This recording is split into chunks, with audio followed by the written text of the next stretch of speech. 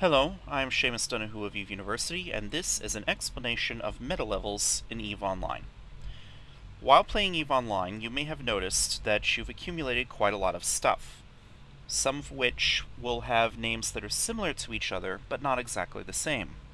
Or if you're browsing the market, you may be looking at a selection of items available on the market, which have names kinda sorta similar to each other, but are not quite exactly the same thing. If I'm looking at the large blasters, that's the battleship-sized short-range hybrid turrets, there's a wide variety of names in here. What's all this? If I go down to the projectile turrets, if I look at the artillery cannons, the medium artillery cannons, it's the large-range cruiser size, there's 12 different names in here. Half of them are 650mm, the other half are 720mm. What is all this? Well, what's going on is that there are much fewer conceptual base item types than might appear at first glance. It's just that many of them have fancy versions thereof. These fancy versions being a bit more difficult to obtain, and in some cases a bit more difficult to use, but more effective if you can use them. That's where meta levels comes in. Right? So let me take as an example something called an Energized Adaptive Nanomembrane 1. Right? This is an Energized Adaptive Nanomembrane 1. What it does is that it increases the armor resistances on your ship.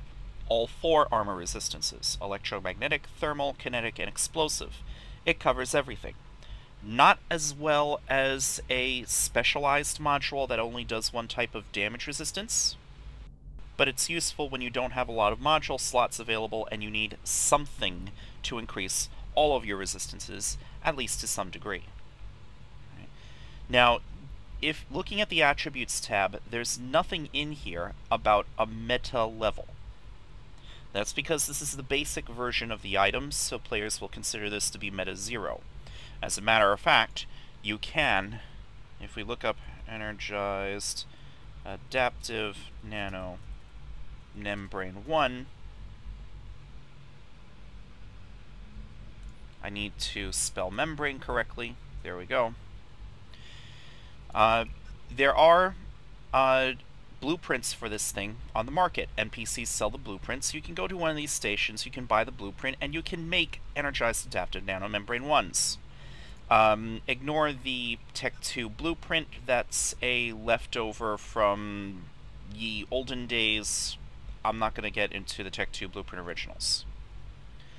Alright, so the Meta 1 stuff, you can get blueprints for them off of the market from NPCs, and you can go manufacturing this stuff. Right. There are fancier and more effective variations on this module, and if you go to the Variations tab, you can see all of them. Tech 1, Tech 2, Storyline, Faction, Officer, Dead Space. What is all this? Well, if you're looking at the Variations tab on any Items Show Info window, you can look at the Compare button, you can click on it, and that brings up a new window called the Compare tool. Now, I like to make this window big. By default, it probably starts off kind of small. You will want to make it large by just left-clicking and dragging one of the corners or the edges. And what you will first see is the item name, the type name, and the meta group. The first thing you should turn on is meta level, and there's a variety of things on the left-hand side. Just left-click where it says meta level. And if it's not already sorted, you can left-click a header to sort by that header. I like to sort things with by meta level with meta level 0 at the top. Now, Meta 0, as I mentioned before, is the basic version of the item. You can get blueprint originals for the NPCs off the market. You can build those things yourself. Sometimes Meta Level 0 stuff also drops as loot from non-player characters, so all those mission rats that you're killing, if you bother to loot them, you will sometimes get Meta Level 0 items off of them. Meta Level 1 through 4 are fancier versions of this thing. and these only come as drops off of NPCs. Alright, so if you run a lot of missions, and you kill a lot of rats, you will get a lot of the level 1 through level 4 stuff. Level 4 tends to be the rarest, level 1 tends to be the least rare, but all of them are more effective than the plain old vanilla Meta Zero. Oh, by the way, you can also turn on any of these other checkboxes on the left-hand side, so that you can start looking at the statistics and how they differ with meta level. So I can look to see just how effective the module will be. I can look to see how much CPU or power grid it's going to require. Oh, they all need 1 megawatt of power grid. I don't need to see that. I can see how much volume they would take up in my cargo holds when not actually fit. And look at that, the Meta Zero takes up 25 cubic meters, while everything else requires only 5 cubic meters. Strange, but there you go. So you can use the compare tool to look at the different variations and actually decide for yourself, do the numbers look better on one particular module or another? Is the Tech 2 really better? Is the Meta 5 really better than the Meta 4? Now, the Meta 0 can be manufactured by players. The Meta 1 through 4 only come as NPC drops off rats, and very common drops at that. The Meta 5 is also what is known as Tech 2. And this is a more advanced version of the module that can also be manufactured by players. I'm not going to get into the subject of Tech 2 production in this episode. Suffice it to say that Tech 2 production is very complicated and requires a significant investment of time, effort, and skill points. But the Tech 2 is only manufactured by players. For most players, this is the most advanced form of a module you're ever going to bother using. Everything level Meta 6 and higher is a really fancy form of the module. And here in the headers, you will see that it belongs to the metagroup's Storyline, Faction, Officer, and Dead Space. Now, the Storyline modules, let me dispel this misconception right now.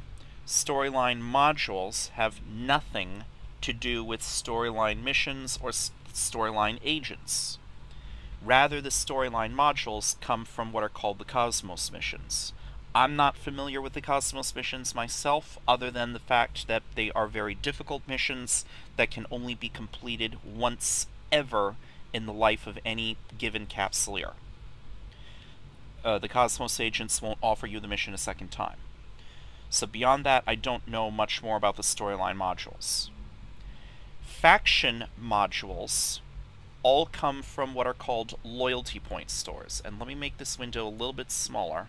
I happen to be docked in Pater Tech School, a Pater Tech School station, and in the station services, I can click on the loyalty point store button. And here is a list of stuff that is available from the loyalty point store. They will all require some amount of ISK.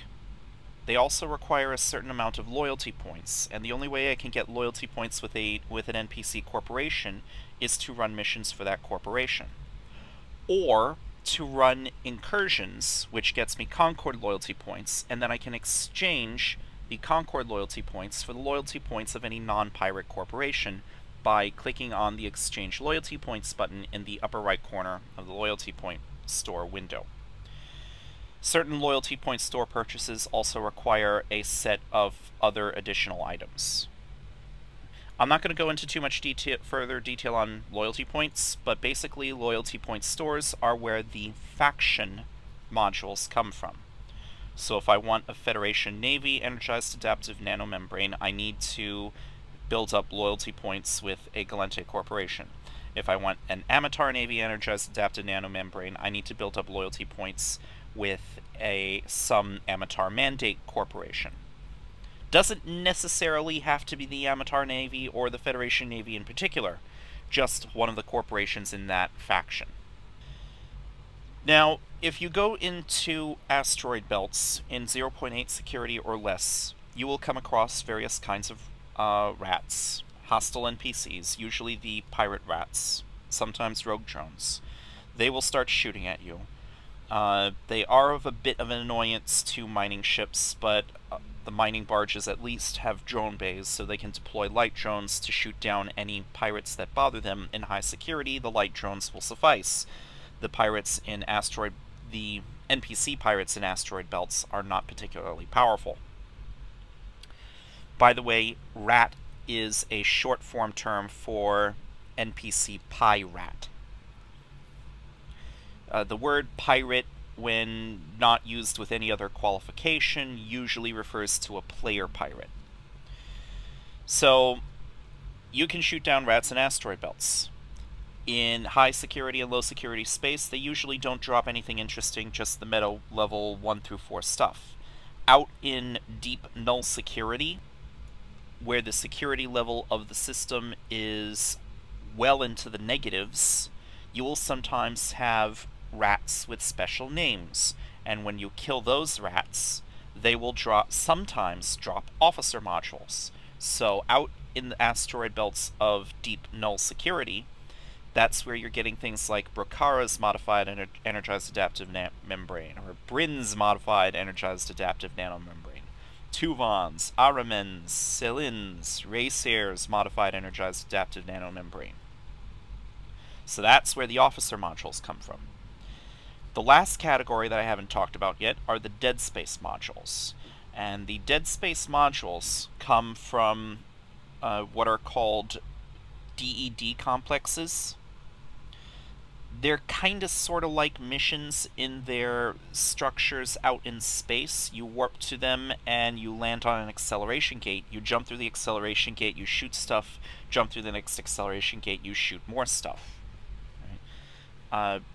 And sometimes the stuff you get out in null security, the null security complexes, you get dead space modules.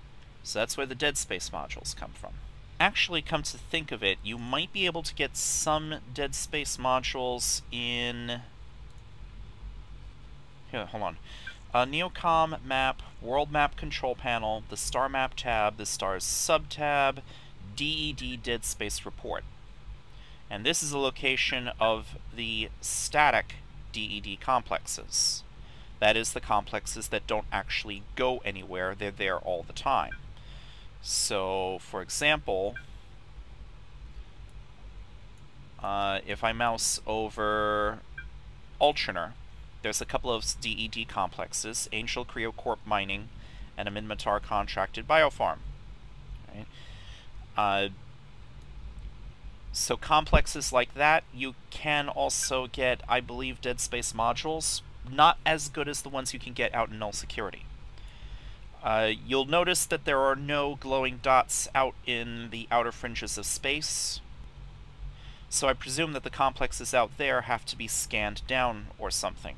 They're not there all the time, you have to scan them down probably with core probes or something, or maybe they're cosmic anomalies, so you just run your ship's onboard scanner to find them, and when you find a complex, you can run the complex and get dead space modules out of it.